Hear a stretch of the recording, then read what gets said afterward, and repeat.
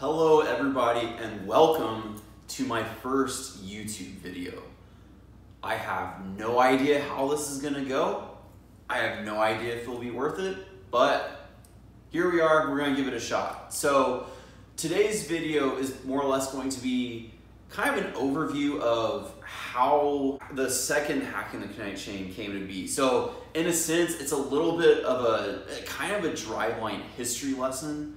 So if you're not interested in this, I don't know what to tell you, wait another 5 days and we'll get more into the specific topics that are within the book as well as some of the requests that you guys are sending in.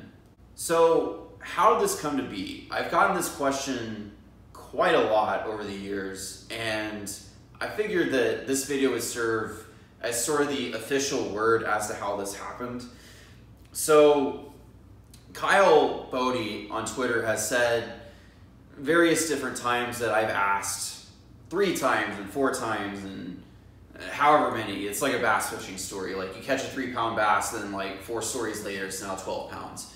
So I don't know exactly how many times I asked, but I definitely asked Mike and Kyle a few times before they finally let me write this. And yes, it was probably over the course of a year. But why did I care enough to like write a book? I never, it's not something I aspired to as a kid. It's not really something that I ever really wanted to do, but I had my reasons for like getting this project done.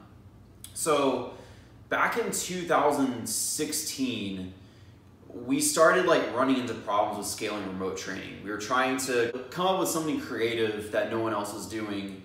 One of the things that led me into being at Driveline Baseball in the first place was the fact that I had to learn how to train myself when I was playing. So because of those experiences, I had a lot of experience with trial and error, and I was able to parlay that into training players. But when you're a really small business, you don't have that many employees, and you're trying to figure out how to scale remote training, it becomes increasingly difficult when the trainer to athlete ratio starts getting skewed. So, if I'm having to train, 50 guys, that's pretty tough. So with the old version of Hacking the Kinetic Chain, the information was basically all there. However, it was very open-ended because at the time, like we knew the concepts, but there was very little experience training a high volume of players. So we just hadn't had the experience to troubleshoot everything that existed. So 2015, 2016 go by. Based on the old version of Hacking the Kinetic Chain, I wrote a remote training program called Driveline U.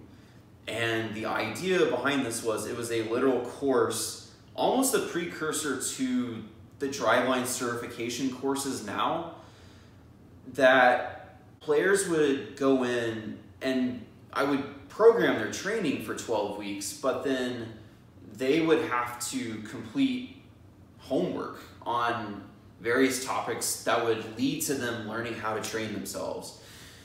And eventually it was kind of like, well, why don't we just make that the product and then people can just buy it and then go do it on their own. The thought, scalability was definitely part of the thought process. And then the other part of this was the business had grown, and I think we kind of no longer felt like the old version of Hacking the Kinetic Chain fit the type of work that Driveline was doing. The Driveline was no longer the little business that was up in the grandma's attic of the Puyallup facility. It was much more legitimate. It was becoming much more known around the United States and possibly North America and even other parts of the world. And I personally felt very strongly that we could put out a product that was more representative of that status. And so for me, the project was not only to get a little bit more in depth on pitching mechanics, how to train them through plyo drills. Some of it was also to help you guys learn how to write programs, learn the Google Sheets system, which as business goes was rendered useless after a couple months when Track came out. But the idea was that it was going to be a much more modernized version of the information we had, both in terms of how it aesthetically looks inside. I want it to be futuristic looking so that it would stand the test of time, but then also have like the most advanced information possible. Going back, like knowing what I know now, there's definitely things I would have changed, but I think overall a lot of this still holds up. And so I'm looking forward over the course of the next few weeks, talking about some of this information, hopefully making sense of it, giving you some context as to why I wrote what I did in certain places. And I hope that you guys can get some value out of it.